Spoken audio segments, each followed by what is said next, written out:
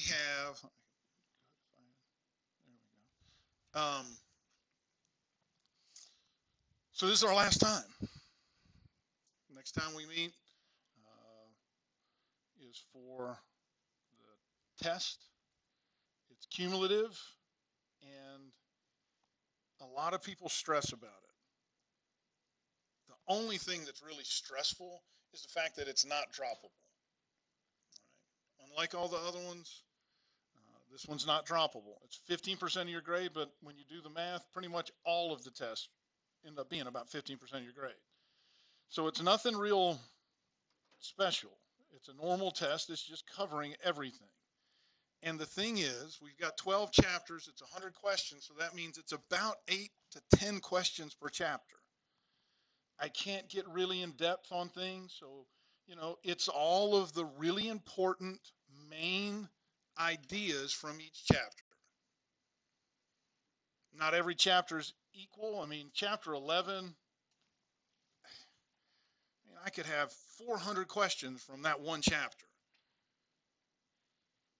So there's going to be some that, as I'm going over this, I'll talk about like the integumentary system, chapter 6 and chapter 5, and even the joints, chapter 8.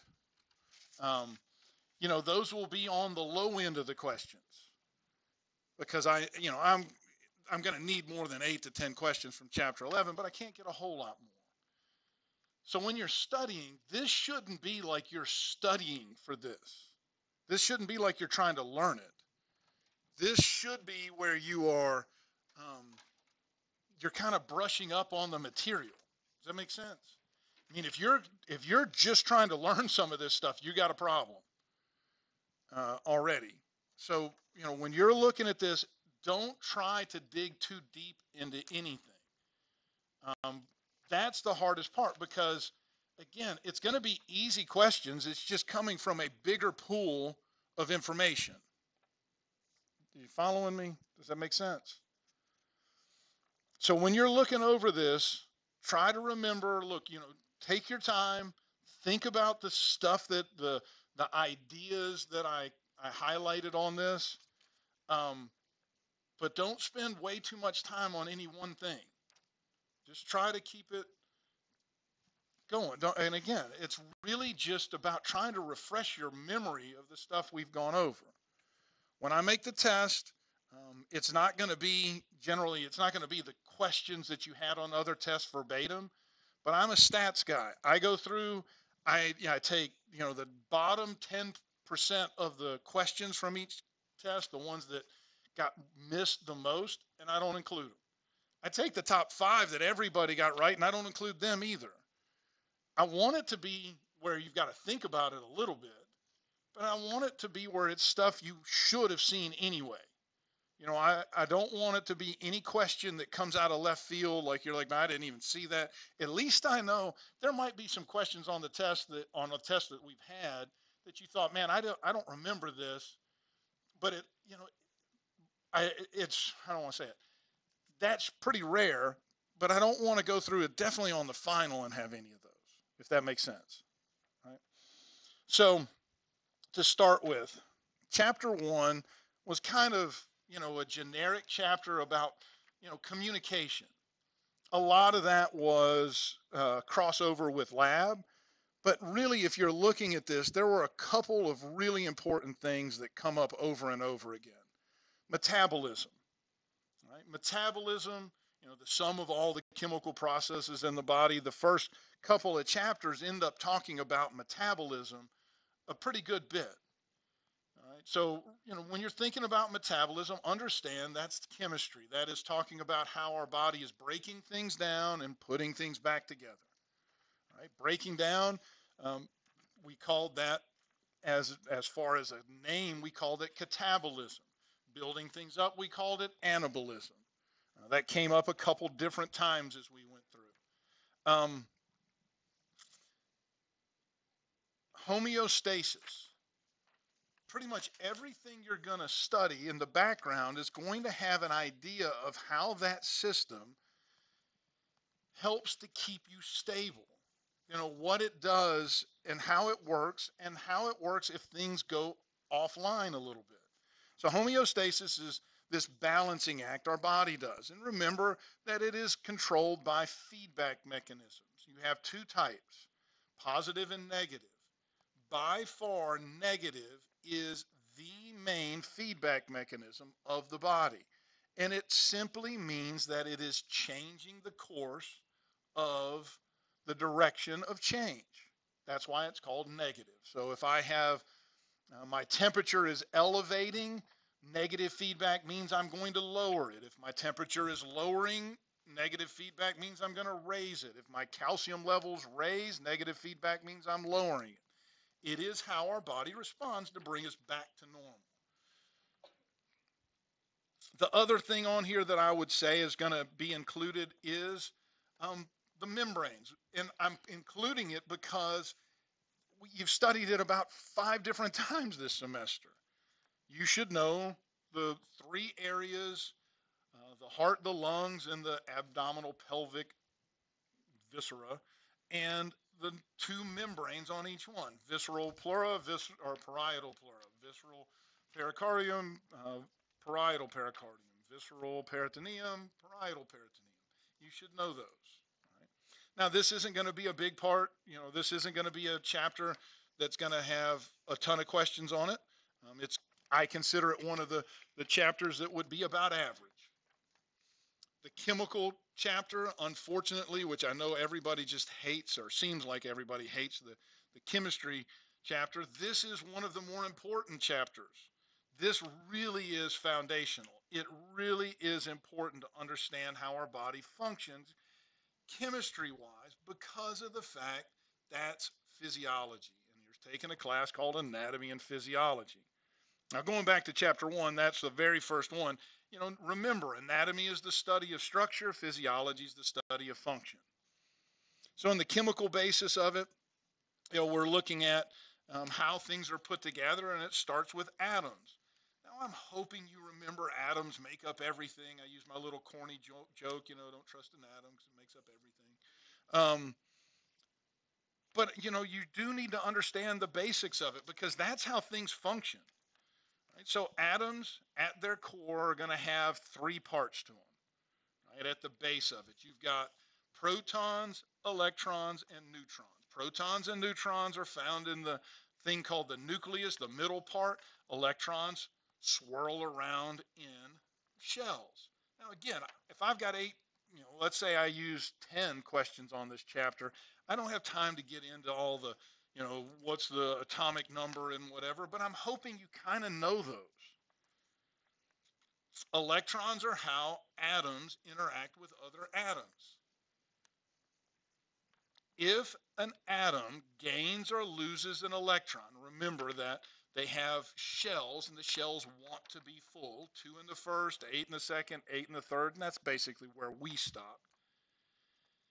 And so those outermost electrons, the electrons in the outermost shell, are called valence electrons. Valence refers to the outermost shell.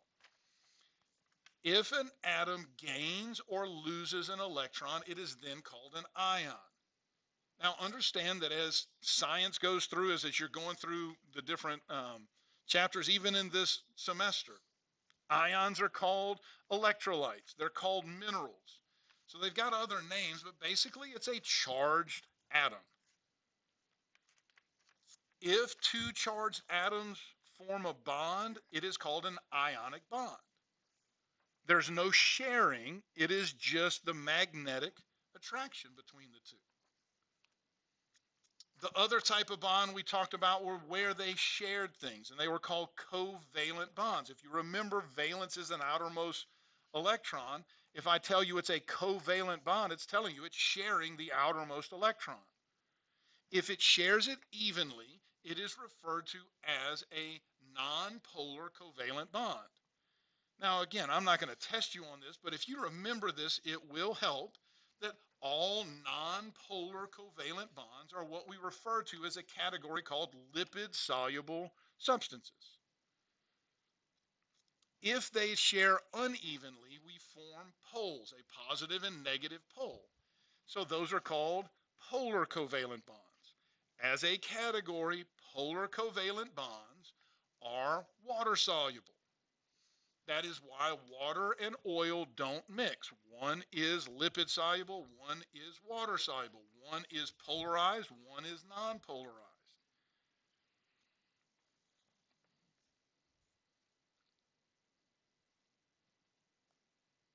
Going back to ions, an ionic bond, because water is a polar covalent bond, when I dissolve things in water, if they are charged, they will be pulled apart.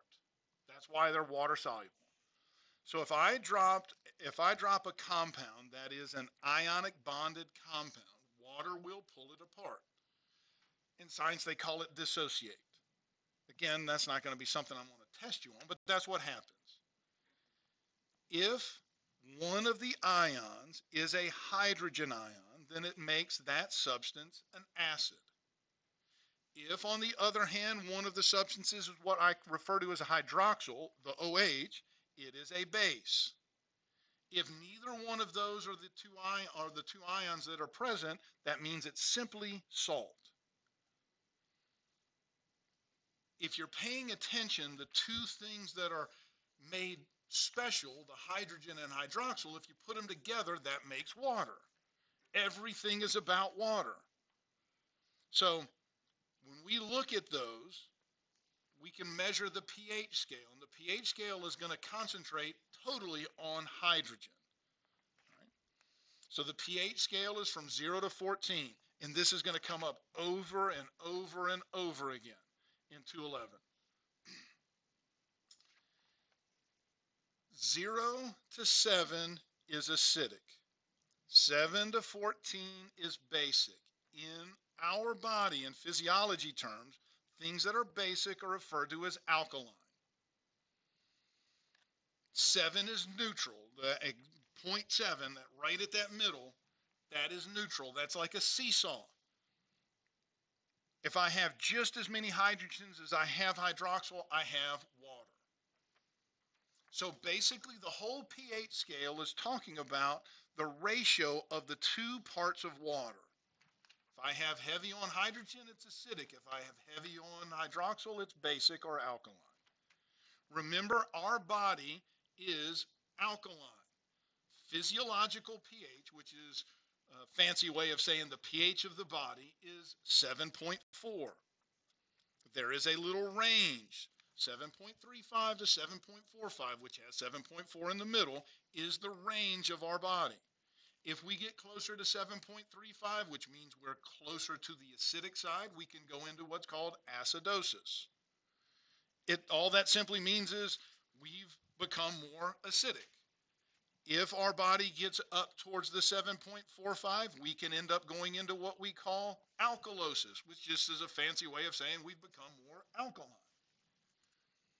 So our body's trying to fight that all the time. Again, when you get into 211, you're going to study two big systems that try to work to keep that balance, the respiratory system and the urinary system. And that's a big part of both of those chapters. Now, the last part on this ends up talking about organic molecules. This, again, is a very important thing to bring with you farther along.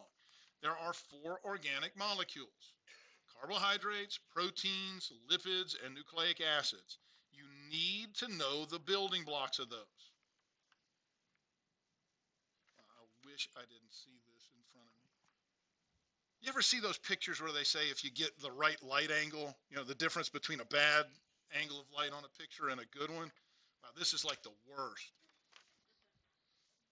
So, let's keep reading it like this. You need to know the building blocks.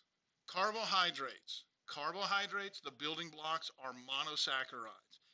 And you definitely need to know there is one major monosaccharide. It is called glucose. Pretty much all life revolves around that molecule. Proteins, the building blocks are called amino acids. It would be helpful later on to remember that the bonds between the amino acids in a protein are called peptide bonds. Because when you you get in the digestive chapter, you're going to find there's a bunch of enzymes in there, usually called pept something. And all it's saying is that's a chemical targeting the peptide bonds. Lipids, the main dietary lipid, is triglycerides. And it's important to know that the triglycerides, there are 3 fatty acids. And the fatty acids are going to be in one of 2 types of camps, saturated or unsaturated. Saturated means that there's a hydrogen at every level. Saturated fatty acids in general are going to be found in animal fats, and they are solid at room temperature. Unsaturated fatty acids, on the other hand, are going to be liquid. They are plant fats. They are corn oil and vegetable oil, yummy olive oil. Now again, as much as people don't like this chapter, this has a ton of information that if you know it now, will help you as you go farther along. And it definitely, if you're going into nursing, you're going to get into pharmacology, which is really going to be chemistry driven. So, you gotta kind of get past the I don't like that. Chapter 3 is cells. In this chapter, there are some pretty important things, but basically this chapter I would say I would probably take fewer questions from. I'm hoping that you know most of the things about cells, but remember we have what we call a composite cell. That's what they use to study with. A composite cell is when we take all of the parts of every cell possible and put it into one so we can look at it. Normal ideas of cells are going to have 3 parts to it: a cell membrane, a nucleus, and cytoplasm. First, remember cytoplasm is not the name for the liquid. Cytosol is the name for the liquid inside of a cell. Cytoplasm is the cytosol plus the organelles. Now there were 2, we studied several organelles, but there are 2 of them that are super important. And again, we've studied them in their processes in different parts of this semester. Ribosomes, which are the site of protein synthesis, and mitochondria, the powerhouse of the cell. Those I would definitely know a little about. Now, ribosomes, in the next chapter, we talk about protein synthesis and how DNA is the store of the recipes to make it. And we have messenger RNA that goes in and makes a copy of a gene, and then and we call that making a copy. We call it transcription. Again, if you're writing things down, you are transcribing what I'm saying. That's what messenger RNA does. It's going to leave and go out and find a ribosome, and on the ribosome, we're going to have what we call translation. Translation is simply taking it from an unusable language, the language of the messenger RNA, and that transfer RNA is going to read it and go pick the amino acids and put them into place and make it useful. That's what translation is. If I said, all right, I'm going to give you a copy of the final, but I'm going to write it in Russian or whatever, most people here probably don't speak Russian, so you're going to have to translate it before it can help you. So that's all translation is saying. It's taking it from something we can't use as a protein and turning it into a protein. So ribosome, saying that it's the site of protein synthesis, more correctly you should say it is the site of translation. Does that make sense? Now there are other other organelles that are important. The Golgi apparatus is making the little vesicles. That's going to package things and send them off. You got rough endoplasmic reticulum and smooth endoplasmic reticulum. But the big 2, ribosomes and mitochondria, are the ones I would definitely make sure you know a little about. Now the mitochondria is all about making ATP. Right? So if you're looking at it, the next chapter, chapter 4, gets into this. We call it cellular respiration. And just to go over that, remember cellular respiration happens in 2 phases. It's 3 steps, but 2 phases. The first step and the first phase are together. They happen when glucose enters the cell. We call it glycolysis, the splitting of glucose. And the phase is referred to as anaerobic, which means without oxygen. When glucose enters the cell, it's going to divide, it's going to be broken down, no matter if oxygen is present or not. That's why it's called anaerobic. If oxygen is present, it is going to take the breakdown of glucose and through chemical reactions, change it in a way that can be taken into the mitochondria. There we go through the citric acid or Krebs cycle and the electron transport chain. Those two together are referred to as aerobic respiration because it needs oxygen. So aerobic respiration, those two steps happen in the mitochondria. Now those two steps, in particular the electron transport chain, is going to produce a ton of ATP, exponentially more than what glycolysis does. So aerobic respiration produces a lot of ATP, and that is why we call the mitochondria the powerhouse of the cell. So, you might see it on a commercial. I saw some stupid commercial where they're like, oh, that's the powerhouse of the cell. Like that was like some key to giant mystery. But the reason is because it produces so much ATP.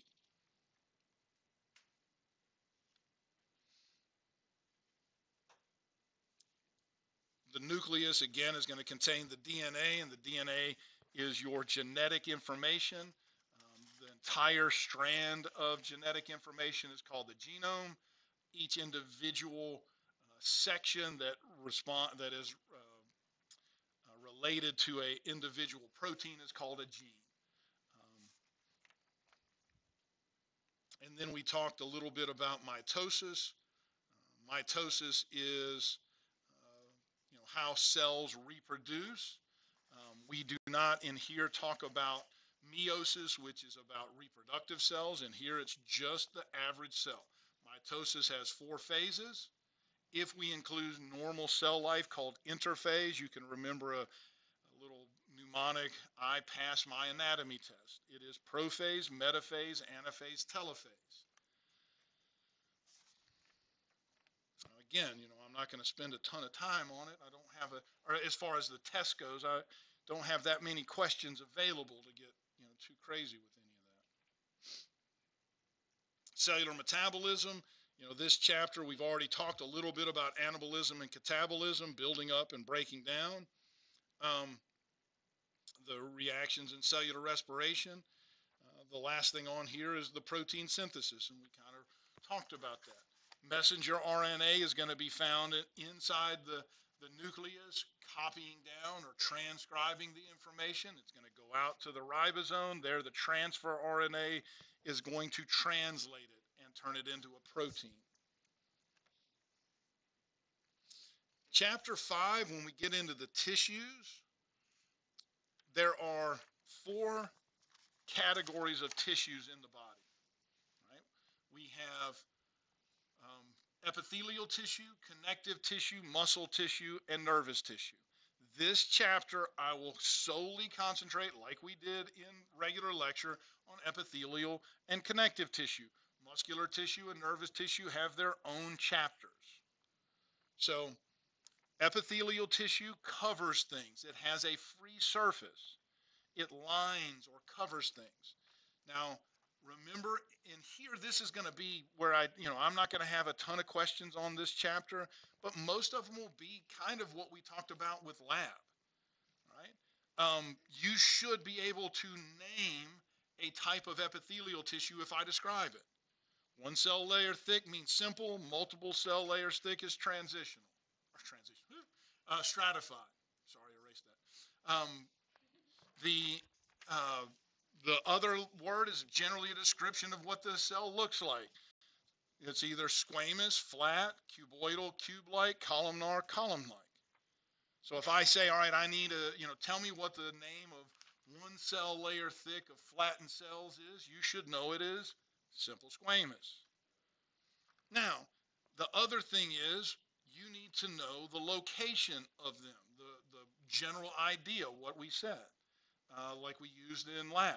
So simple squamous is the lungs, simple cuboidal are the kidney tubules, simple columnar is the digestive tract. The simple columnar has a cousin that doesn't necessarily look like it, called the pseudostratified columnar epithelium, which is found in the respiratory tract. you can kind of remember, I didn't bring this up when we were studying it, but pneumo, everybody know pneumo means air. Like if you've got an air hammer, it's a pneumatic hammer. Pneumothorax is when I got air in the thoracic cavity. Um, so pneumo and pseudo kind of are similar. So pneumo and pseudostratified columnar epithelium is in the respiratory tract. From there, we looked at the two types of stratified. Stratified squamous is the skin. And now, and I say the skin, it really at this point, I do expect you to know it's the epidermis, right? And then the other one was transitional. Transitional is one that doesn't play well with the naming system, but it is well named. It is a cell that changes shape. It could be flat, it could be cube, it could be column-like. It just depends on what's going on because it lines the urinary bladder. Those all pretty good? Well, connective tissue, there weren't a lot of connective tissues I wanted you to know location-wise. As far as location goes, I do want you to know dense regular connective tissue is the tissue of tendons and ligaments. If you're going into physical therapy or even dealing just in general with nursing stuff, you're going to deal with injuries that are more often involving tendons and ligaments. Dense regular connective tissue is that tissue.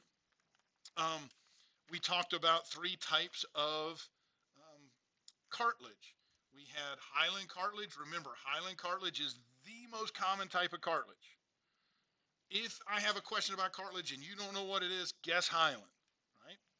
It's all good. Might not get it right, but hey, odds are on your side.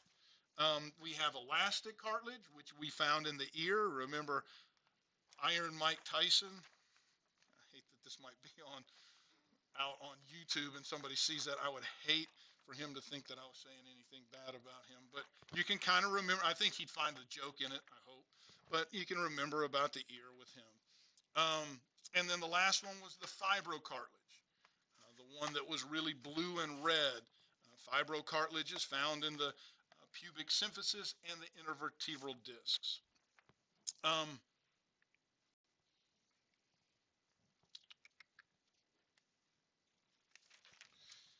Just to review again, we got muscles here, the three types of muscles. Remember, in general, there's three types of muscles: skeletal, cardiac, smooth. Right, we'll talk about them more when we get in the muscular chapter, but those are the three types of muscle. And the main nervous system tissue is the neuron.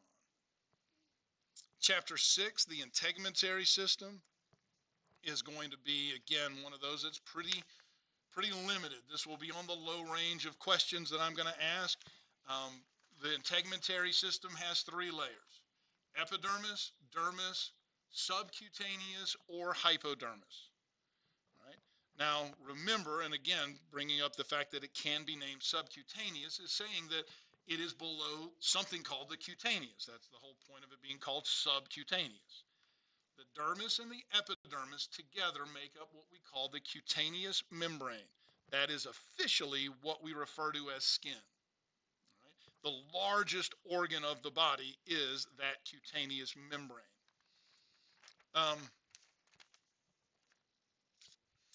There are certain things that we looked at. Again, most of the stuff I want to keep with what we looked at in lab for sure too. The hair is one of the more intricate things that we looked at in this chapter, both in here and in lab. The hair has two parts to it.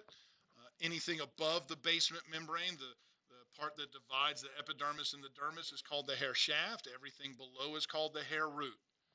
The hair root is surrounded by a cocoon that we call the hair follicle.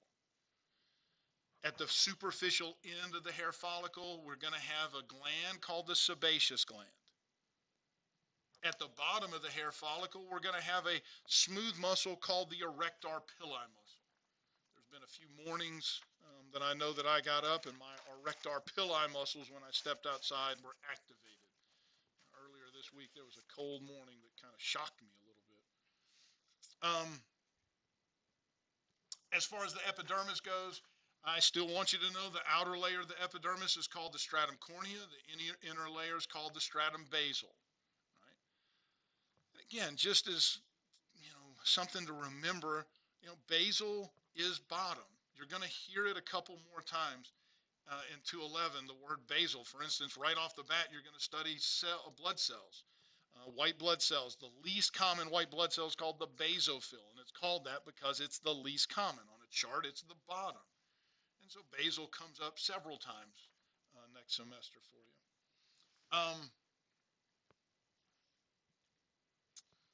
you. Inside the epidermis also there are these cells called melanocytes.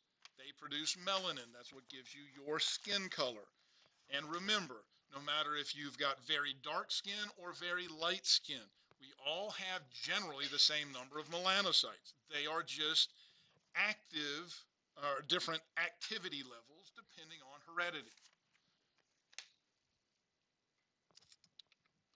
Our body uses different things to help regulate body temperature. So if we're going through it, if I got cold, the way my body helps raise my blood temperature up or my body temperature up, if I got cold is, first I'm going to take all the blood and put it into my core. I'm going to try to remove as much blood from the surface, and I'm going to cause those erector pili muscles to contract, because in any muscle contraction, the majority of energy is released as heat, trying to give you a little warmth.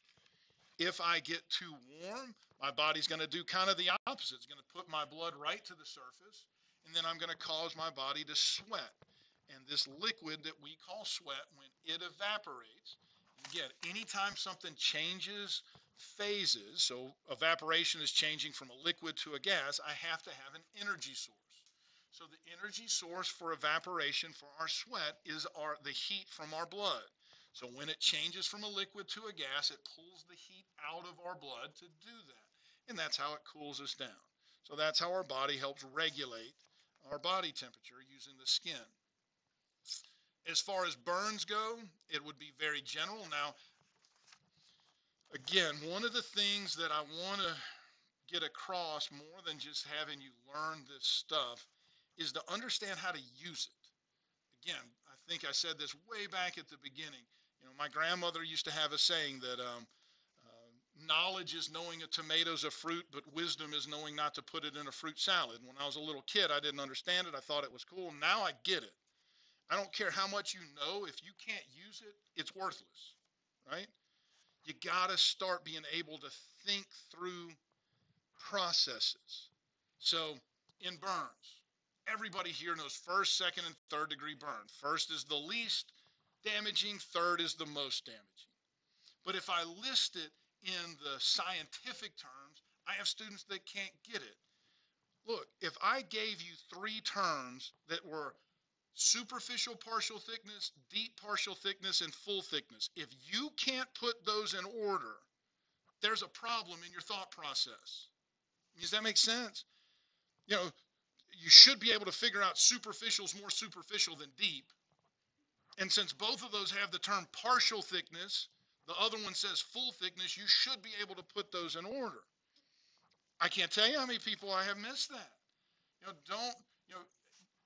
Be able to unfortunately, and I get it because I remember being a student, you learn things and I get it and I don't want to get out of my lane. I don't want, it's supposed to be like this. You got to be able to take a minute and think through processes. It'll help you in almost every subject you've got if you can have a logical thought process, right? So those are the 3 types of burns. The other thing about burns is we categorize them by percentages of the body. And we said that it was generally a percentage of 9. The arm, front and back, from shoulder to fingers, is considered 9% of my body mass. And so if I have a burn that covers my entire arm, it's considered a 9% burn. Now, I'm not going to get into anything that's like, I burned a finger on this hand and, my elbow on the other hand. It would be something that would be like from my elbow down, I burned front and back, which would be half of my arm, and that is 4.5%. It's either going to be whole or half anything I put. Does that make sense? My leg is twice as big as my arm. The legs are considered 18%. And so from hip to my toes, 18%. If it's just front, 9%. If it's just back, 9%. If it's my knee down, 9%. that type of stuff. My body is considered 18% front and 18% back. My head is considered 9%, right? And we don't talk about anything else because it doesn't fit with the pattern, so we don't want to talk about those. All right. Chapter 7 is the skeletal system. Before we get, how are we all right? No? Okay. Skeletal system. Now, this is not going to be naming bones. This is really, trying to talk about the idea of what the skeletal system is made of. Now, I expect you to know certain bones anyway. I'm not saying I'm going to ask them, but there are certain things you need to know that I expect you to have knowledge of now that are fair game. Does that make sense? But as far as the skeletal system goes, remember, first we organize them by shape. There are 5 types by shape: long bone, short bone, flat bone, sesamoid, and irregular. Long bones, the classic example is a femur. Short bones are carpals. Flat bones are cranial bones. Sesamoid, we only have one. It's called the patella. And irregular bones, we said, were vertebrae. Those would be the examples, if I asked, that I would use. Now, most everything studies the long bone. The long bone is going to have a hardened middle shaft called a diaphysis with expanded ends called epiphyses. It is surrounded by a membrane called the periosteum, which means around the bone. Right? Bless you. Now, inside every bone, there's going to be a mixture of 2 types of bone: compact and spongy bone. Compact bone, kind of like the long bone, is what we study most. Spongy bone is just bone that looks like a sponge. It doesn't have any real organization. It is little branches that we call trabeculae, which means web-like. The compact bone is going to have repeating structures called osteons. We're not going to get into perforating canals and all of that in here because, again, I've got maybe 8 questions to ask from this. I am more interested in you knowing that it is osteons, these little repeating structures called osteons. For compact bone, exactly. Now, osteons, again, have layers we call lamella. In between the lamella, we find the mature bone cell called an osteocyte. There are 3 types of bone cells that you need to know. Osteocytes are mature bone cells. The other 2 are the ones that build bone or break it down. The cell that builds bone is called an osteoblast. The cell that breaks it down is called an osteoclast. And they live in little lacuna. So anyway, when we talk about ossification, there's 2 types of ossification: intermembranous and endochondrial. Now, I am focusing almost entirely on endochondrial, even in our regular lecture. The thing I want you to remember about intermembranous is it makes flat bones. In general, it makes flat bones. In here, again, most of the things would be about the endochondrial. The endochondrial ossification, again, relates mainly to long bones. It is going to have a 2-step process. The first area that starts turning to bone is going to be the diaphysis. So it is referred to as the primary ossification center. After it gets a foothold, then I'm going to have the 2 ends, the 2 epiphyses, start turning to bone. And so they are called the secondary ossification center. As they turn to bone, there will be a band of hyaline cartilage between the 2 ossification centers until you reach about the age of 20 to 22. That little band of cartilage is called the epiphyseal plate, your growth plate. Right? Now, again, in the regular lecture, we talked about how bones grow widthwise and how the little central canal we call the medullary cavity also expands. But as far as this goes, those questions are way off the grid. But knowing that the epiphyseal plate is the growth plate and allows bones to grow lengthwise is not. And remember, it's hyaline cartilage in between them. Now, as far as nutrition and stuff goes, we're not going to get into that, but I'm hoping you remember the 2 big vitamins that we talked about: vitamin D and vitamin C. Vitamin D is so essential for bone health because we need it to absorb calcium. Calcium is what gives our bone its rigidity, its hardness. Again, if you see kids like in third world countries and they got the bow legs that are like, it's because they don't have calcium. They're vitamin D deficient, and so their bones are very rubbery. On the other side, vitamin C is super important for collagen. Collagen is the most important protein fiber that's the building block for your body. I shouldn't say the most important because all of it's important. But not only just your bones, but your skin, your hair, you've got all kinds of things that rely on collagen, and vitamin C is needed for collagen. If you are low on vitamin C, your bones will be very brittle. Right? We call it scurvy. And again, we talked about it here because of pirates and stuff. People have heard of scurvy because pirates had a problem with vitamin C, and we know they were so healthy. But anyway, not going to be a big deal on that. And again, I'm hoping you understand the difference between axial and appendicular portions of the skeleton, right? Axial is the head, neck, the vertebral column, sacrum, rib cage. Appendicular is the arms and legs and the girdles that hold it on. The joints, again, another chapter that's not going to be, that big of one. I'd say the skeletal system's probably mid-range, but the joints are going to be, remember, we studied 3 types of joints. We got fibrous, cartilaginous, and synovial. And again, just like how we studied mainly on the long bone, in the joints, it's mainly synovial. Synovial joints are the ones we think of. But I still want you to know fibrous, the main fibrous joint I want you to know is sutures. You should know a suture is a fibrous joint. Cartilaginous joints are going to have cartilage between them. The one thing I would kind of caution you is remember that the epiphyseal plate, your growth plate, is a type of cartilaginous joint. Right? It is a false cartilage joint, a pseudochondrial joint. It doesn't seem like a joint. Shouldn't move. Dear Lord, I hope none of anybody's moves because that's a problem.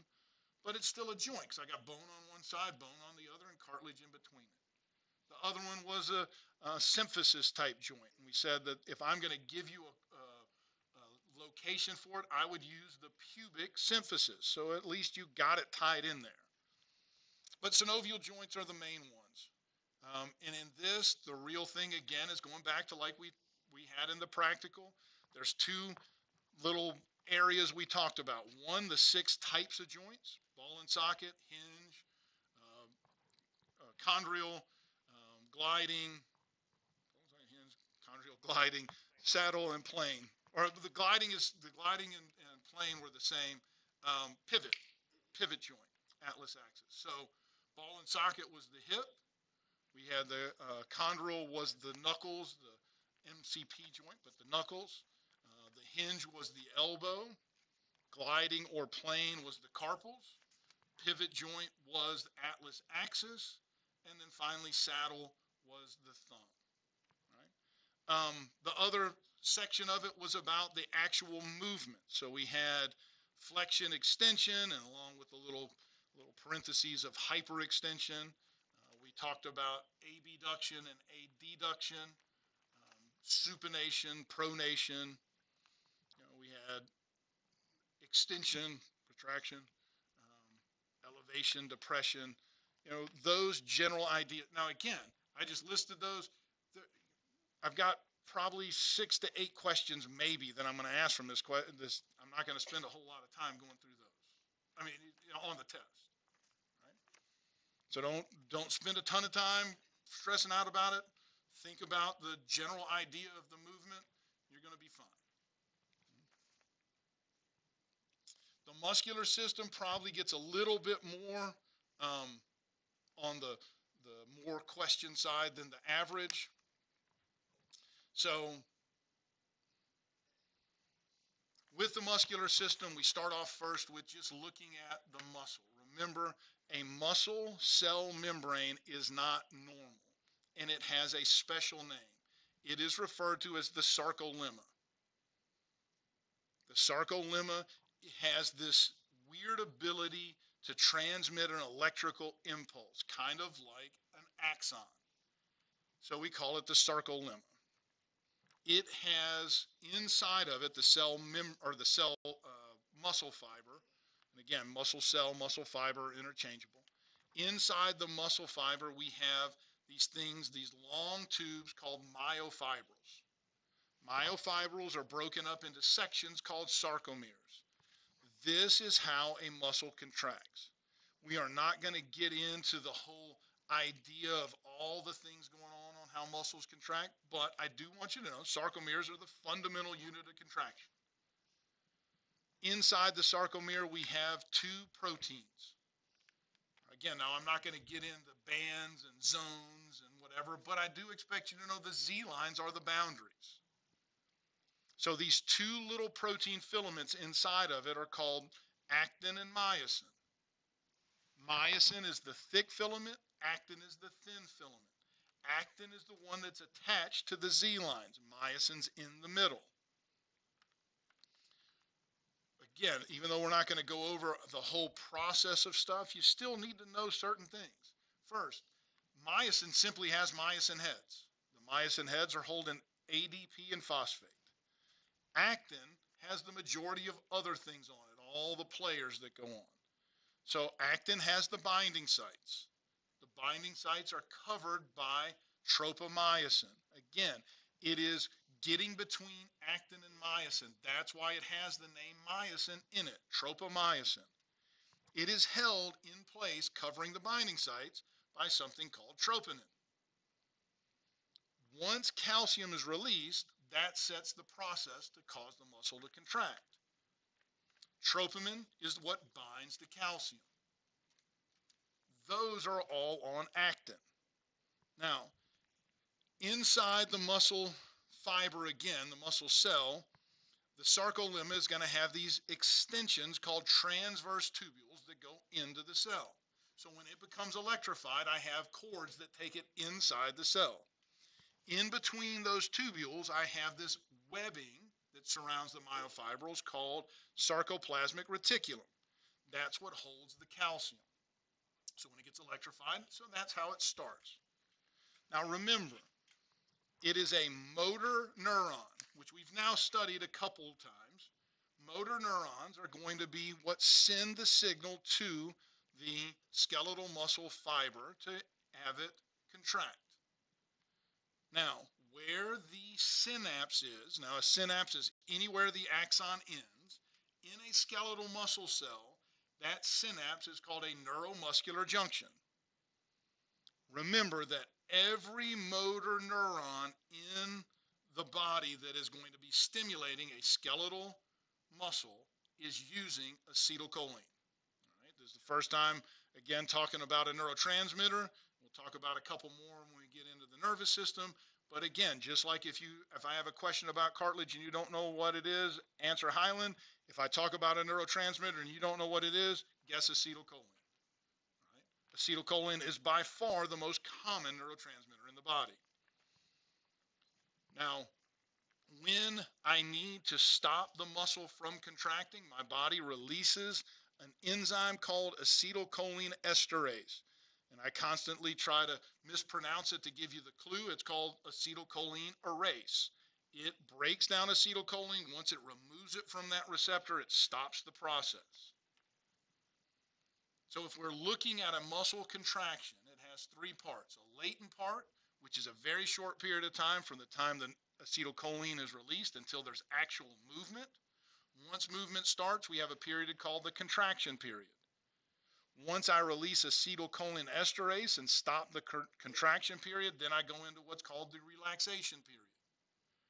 Remember, the relaxation period is longer than the contraction period. It takes longer for a muscle to get back to where it was when we started than it did to contract to get to where it is. Does that make sense? So we looked at how if I have a muscle contraction and I stop contracting the muscle, and then before it gets back to normal, I contract it again, I can have a stronger contraction because at that point I've got more myosin heads involved in pulling. We called that summation. That's how we get a stronger contraction. Now, If we're looking at a stronger contraction of an entire muscle, then we looked at motor units. Remember, a motor unit by definition is simply one motor neuron and all the skeletal muscle fibers it stimulates. There is no set pattern of how many muscle cells it goes to. It can be only a few or it can be thousands. But the key is it's always one motor neuron. And so every muscle is divided up into motor units. If I need a stronger contraction, I have more motor units involved. If I need just a lighter contraction, fewer motor units.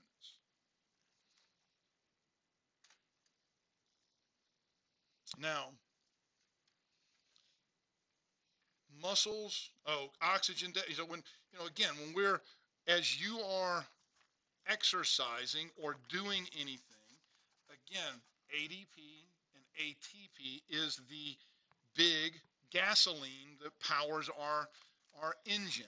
And so we have three ways to produce ATP. One is just we have some there for normal everyday stuff. Then we have an enzyme, a chemical called creatine phosphate our muscles keep for storage for short burst energy. Something that's a little bit more than just sitting here taking notes. But if I am going to have any type of prolonged energy, anything that I'm going to do for longer than a few minutes, I have to get into cellular respiration. All right, going into the mitochondria. That's why most muscles are going to have mitochondria in them, a lot of it. And that brings us to our next part of it, which is talking about fast and slow twitch muscle fibers. So if I have this as the midline here, and I say over here are slow twitch fibers and over here are fast twitch fibers. If you can just simply remember fast twitch are sprinters, I need instant energy, I'm not looking for it being long term. Slow twitch fibers are marathon runners. I'm not looking for quick burst energy, I want prolonged energy. That will help you remember everything you need to know about this as long as you have a framework of ideas. First, the mitochondria is where we produce ATP. In order to use the mitochondria, I have to have oxygen.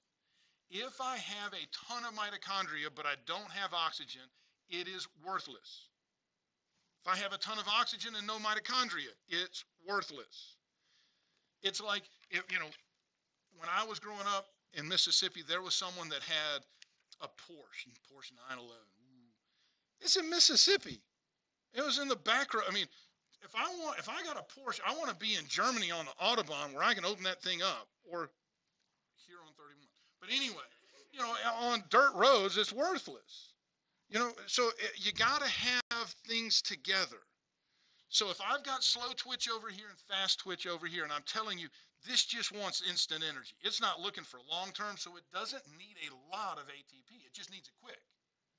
This isn't going to have a lot of mitochondria. If it doesn't have a lot of mitochondria, it's not going to have a lot of myoglobin, which is holding the oxygen. Over here, if I'm talking about slow twitch and I need a lot of energy, I want a lot of mitochondria. I want a lot of myoglobin. I'm going to have a very intense capillary system on this side because I want long-term energy. Does that make sense? So as long as you get the first part of it down, it should be common sense the way anything else would be phrased in it, right? Yeah. Skeletal, kicking us out. Skeletal muscle, there's an intermediate fiber that we, okay. There's an intermediate fiber that we don't really study in here, and that's mainly us. We're really not one or the other, but we can have tendencies to lean one side versus the other, but it's not exaggerated. Again, like in a, if you were to have to do an autopsy on Usain Bolt and then had, I can't think of a famous marathon runner, but had somebody who was a marathon runner professional. Who? That guy, Zola Budd. Okay, I have to remember that. No, I love that. So Zola Budd, and I love, and everybody has such cool names. Zola Budd. Okay. So if you had an autopsy of them, you would be able to tell the difference. But if I have a chicken, it's very exaggerated between white and dark meat. Does that make sense? So, but whatever you are, you can't really change from one to the other. You know, if Usain Bolt wanted to train to be a marathon runner, he's not really going to have, he's not going to change his makeup. Does that make sense? He's a bad man. He's actually listen to some of his interviews. He's a really cool guy. Does he? Yeah. Okay. Cool. Yeah. Yeah. But it's good though. Yeah. Okay. I hear you. I'll edit that out too. But anyway, the so um uh skeletal, smooth, and cardiac. There were so many things I wanted to say because you see, he made tracks, but he should have stayed on a track. Get, yeah, I'm sorry. You said, I got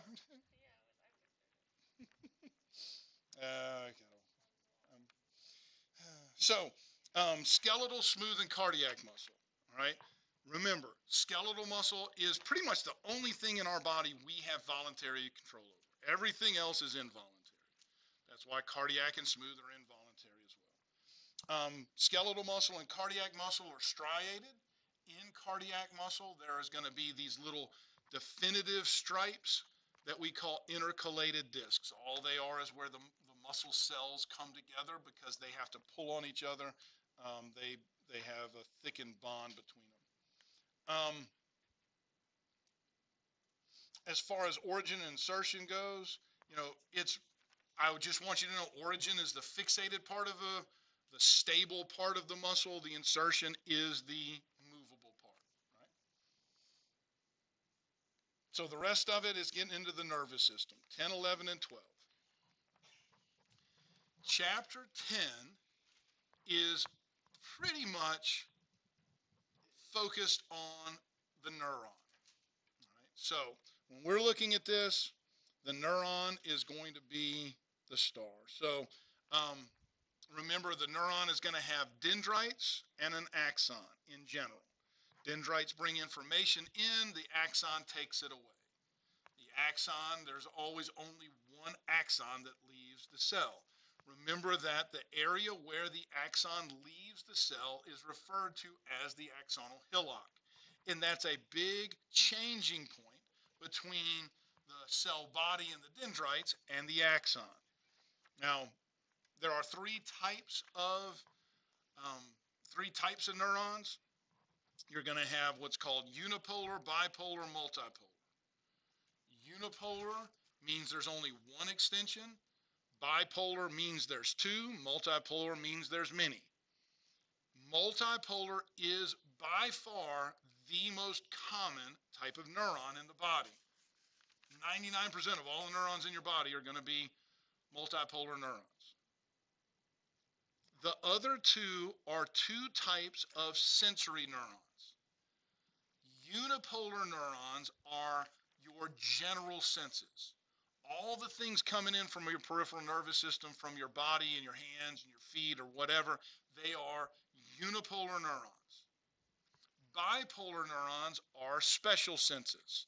They are your rods and cones. They're going to be your taste buds. They're going to be the things inside your ear to help for hearing. Bipolar neurons are special senses. Now, I'm not really worried about the neuroglial cells, I'll tell you. So when we look at the cells called neuroglial cells, which are helper cells, there's going to be 5 that are in the central nervous system and only 2 in the peripheral nervous system. But by far, the 2 biggest ones are the ones that provide myelin. In the peripheral nervous system, it's the Schwann cell. That's the one we generally study. Remember, though, that in the central nervous system, it's called an oligodendrocyte. Oligodendrocyte. Good times. Fun word to say. Now, wherever they wrap around the axon, they're going to leave little gaps between the areas. We call those gaps nodes of Ranvier. Now, the other ones, of the other ones, I'll tell you the one to know for sure because because it leads into cerebral spinal fluid is epidemial cells. Epidemial cells in the central nervous system line ventricles, and they have cilia on them that cause the cerebral spinal fluid to circulate.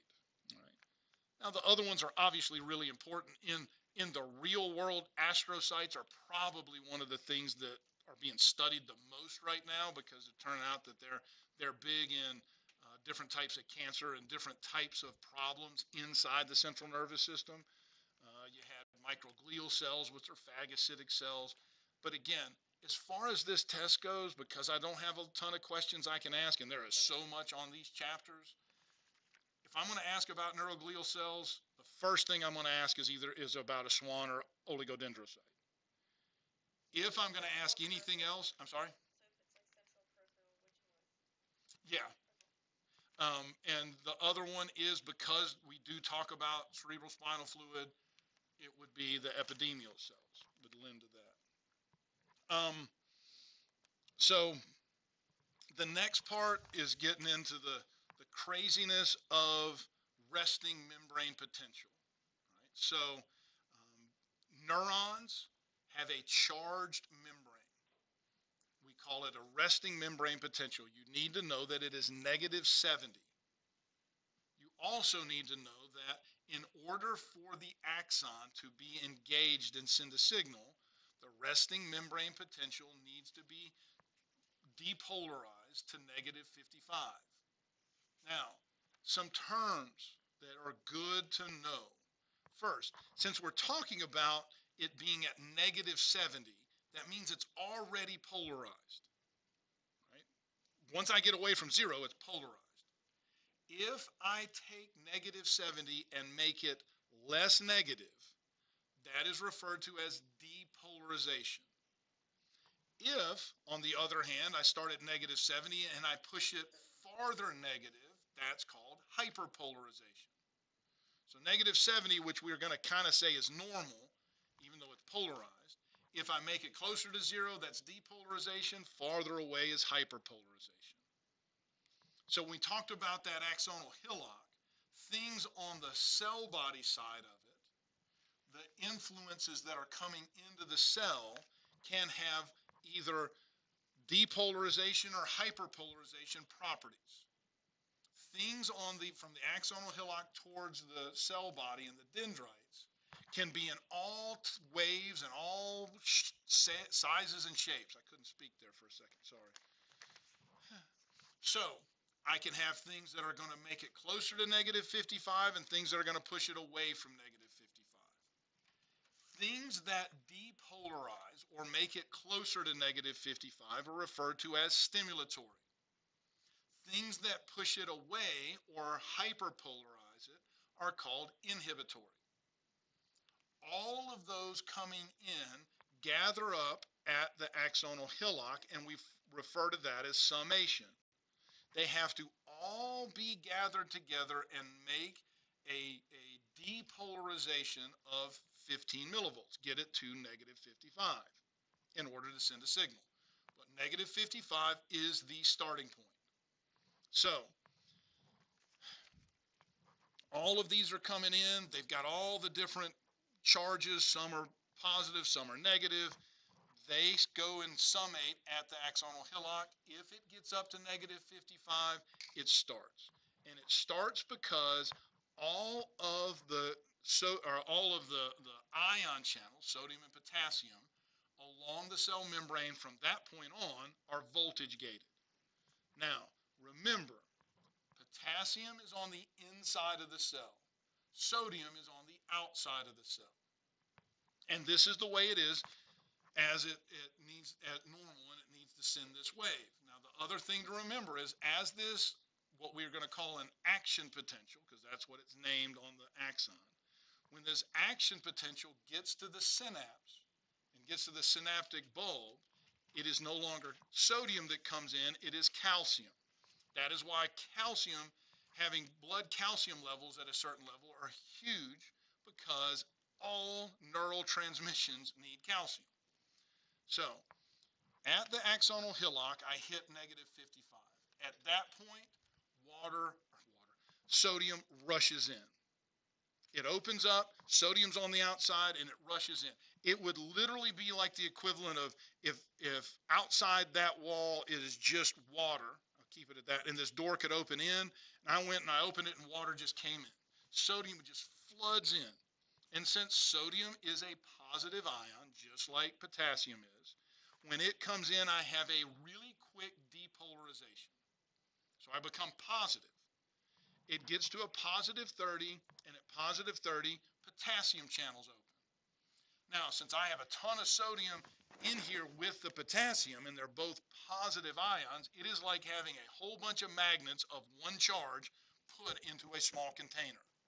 As soon as that potassium door opens, potassium rushes out.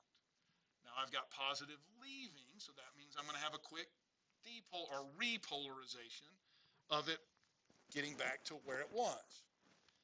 That little wave is called an action potential. That's what moves down the axon.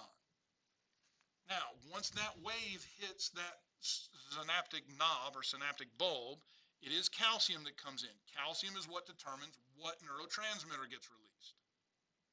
So far, so good. I know I went kind of fast through that, but it all. Again, it's not going to be anything. There'll be one question maybe or two on this as it goes through. Now, again,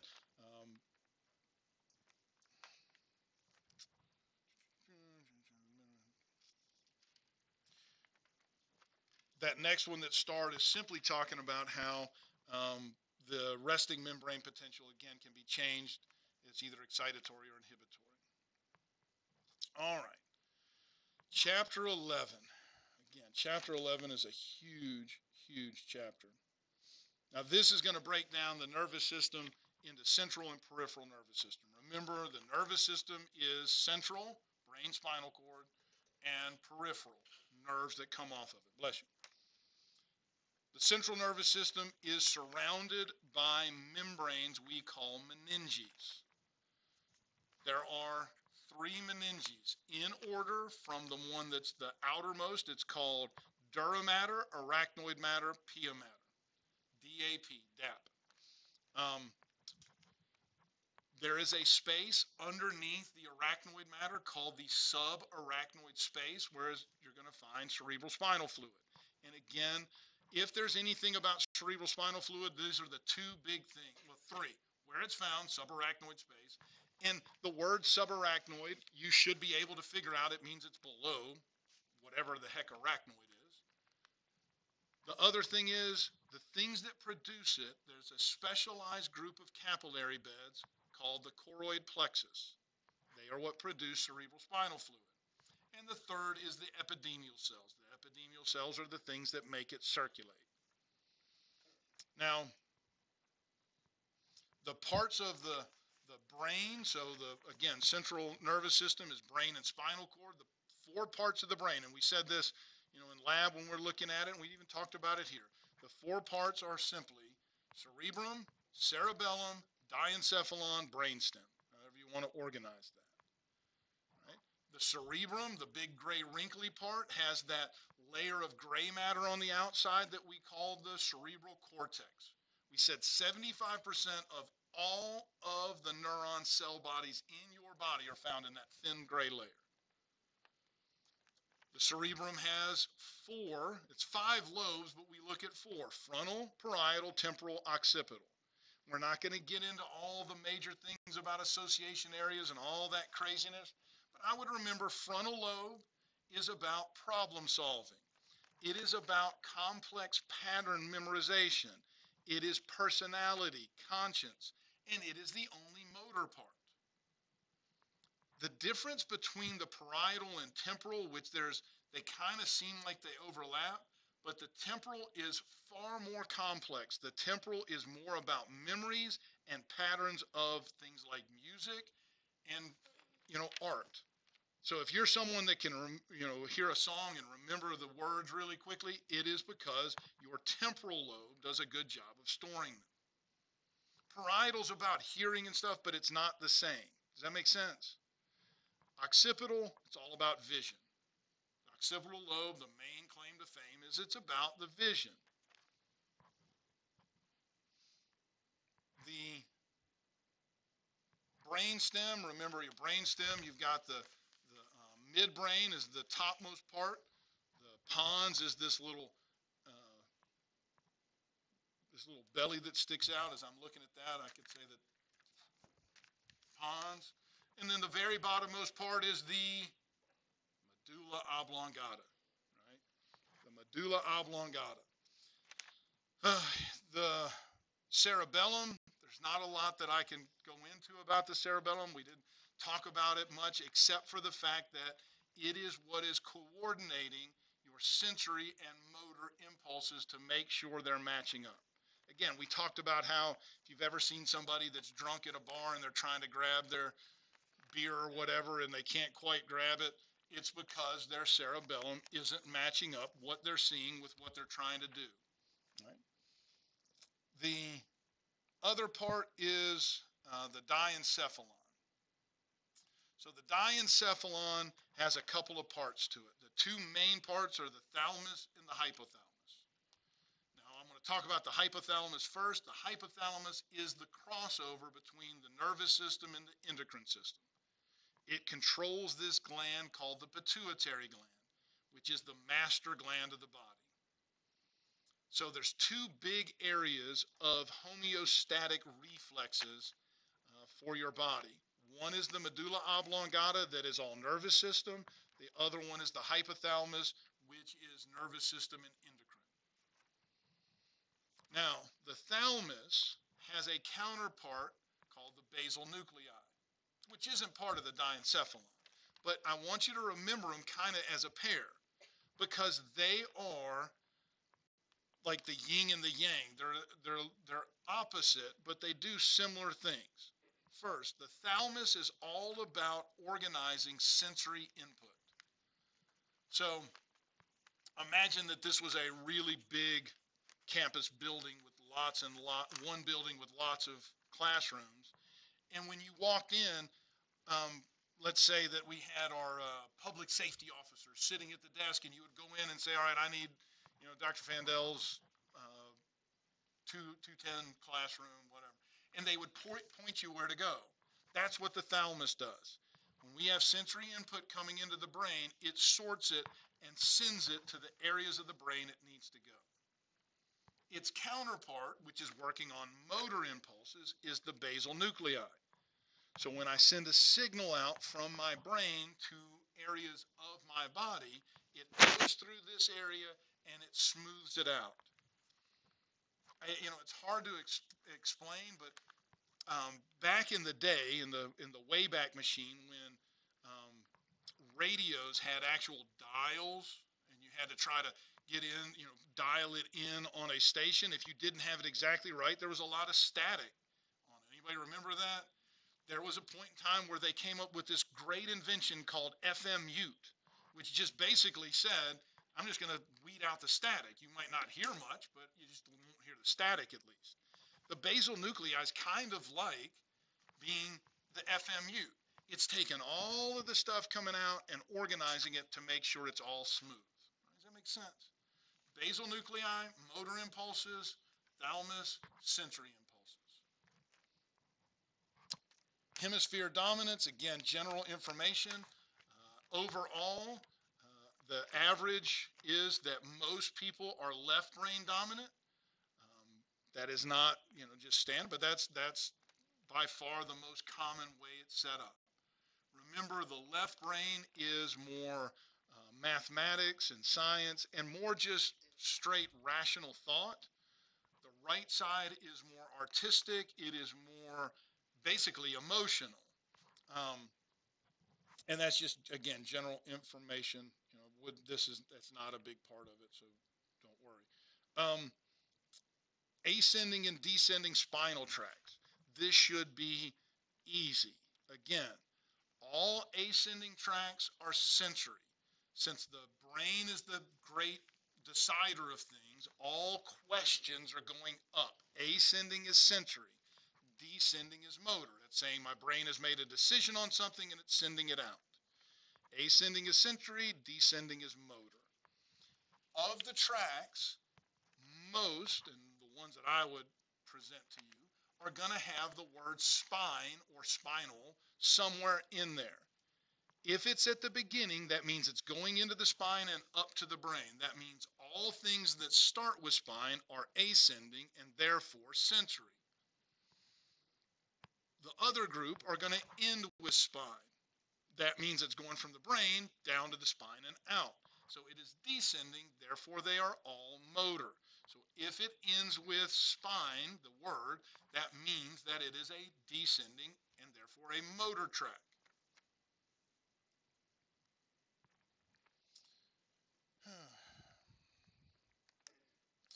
Reflex arc, I don't see it on here, but remember, there are 5 parts to a basic reflex arc. A receptor, a sensory neuron, which could be called an afferent neuron, an interneuron, which is the only part of it that is central nervous system, and then a motor neuron. The motor neuron will then go to either a muscle or a gland, and they are called effectors. So the 5 parts are receptor, sensory neuron, interneuron, motor neuron, effector. There were 2 types of reflexes we looked at. They both involved trying to stabilize the body as we stepped on something sharp.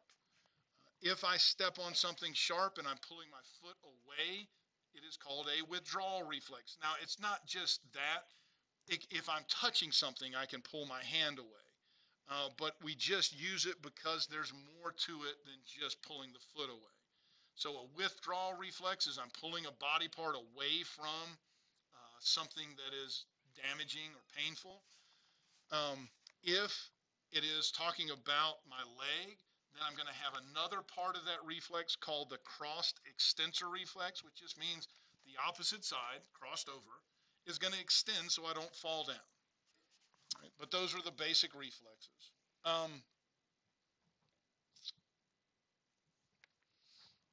Peripheral nerves, I'm not worried about too much with that. But understand that outside of the cranial nerves, all peripheral nerves are going to have both motor and sensory components to it, or mixed nerves.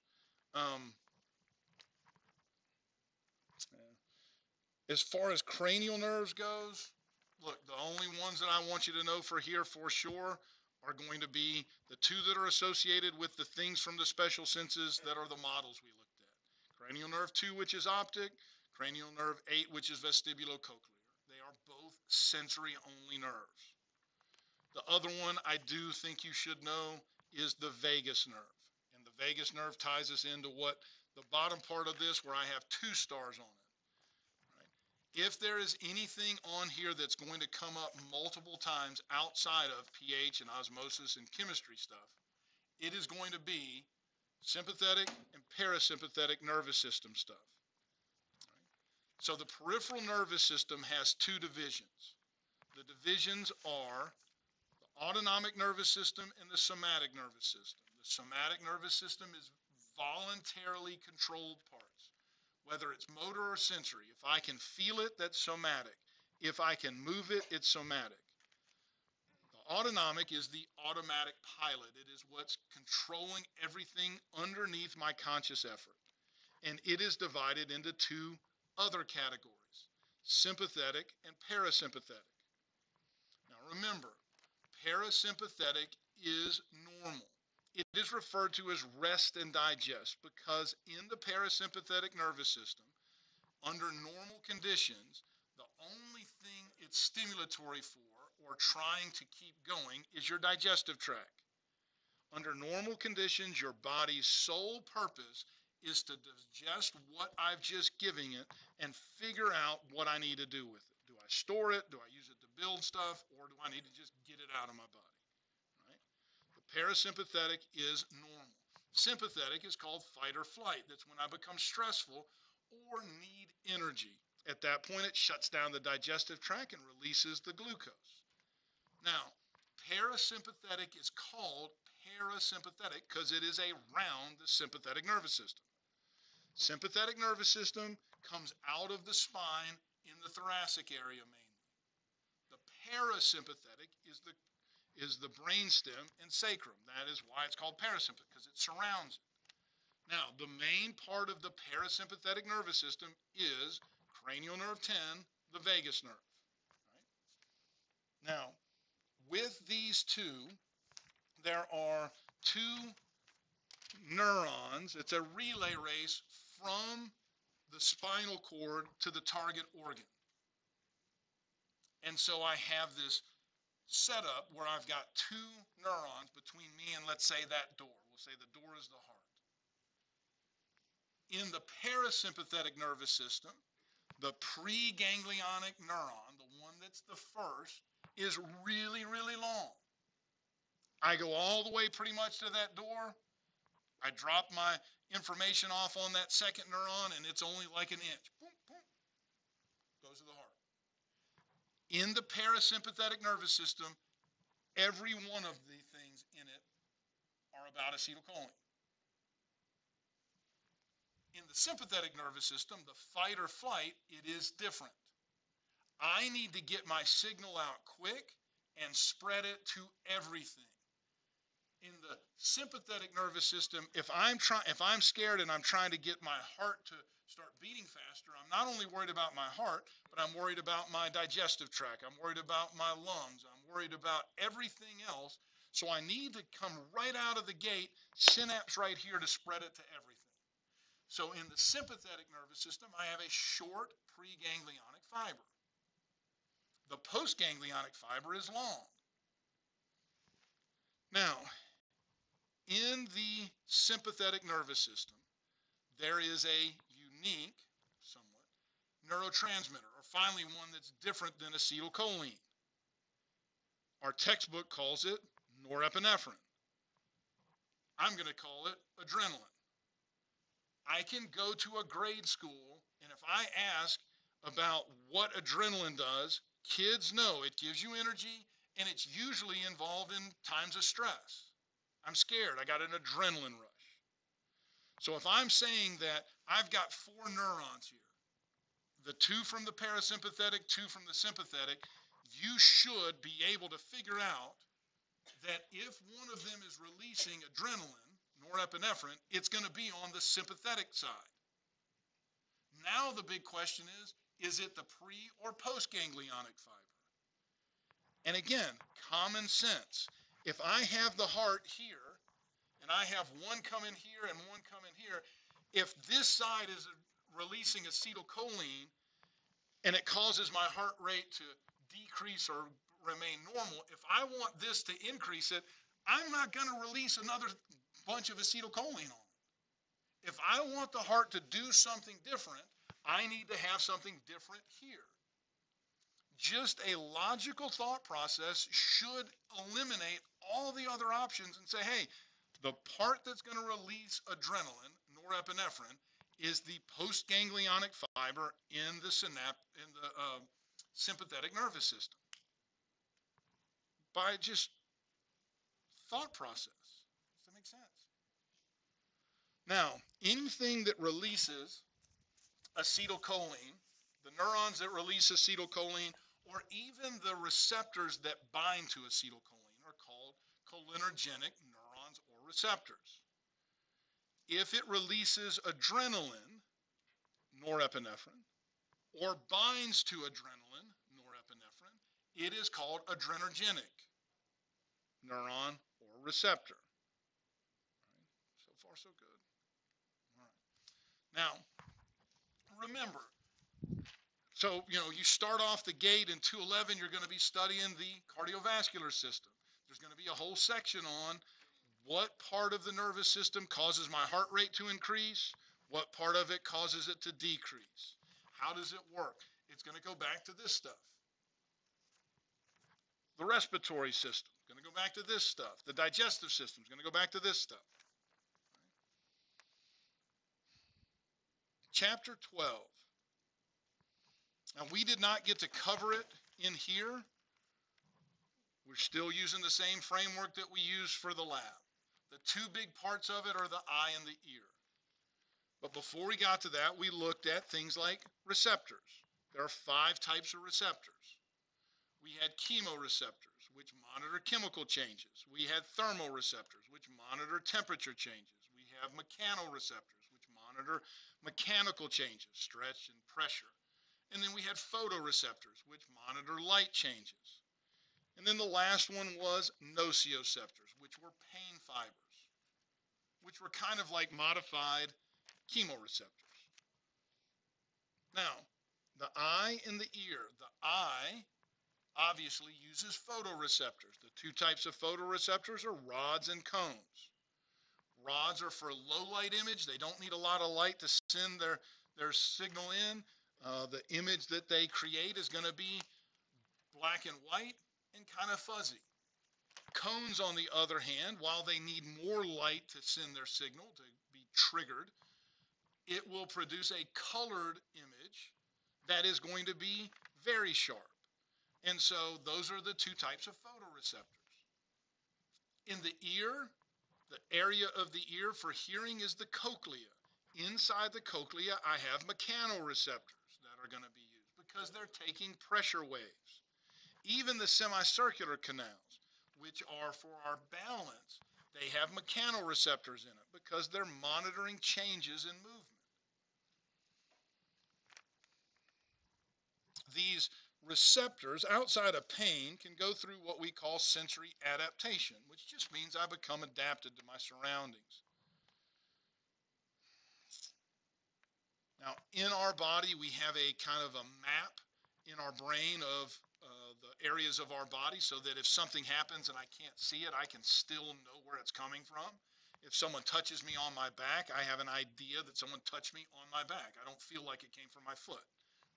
So I have this kind of framework in my brain, and we call those dermatones. Dermatones are little areas that have specific nerves that are coming in.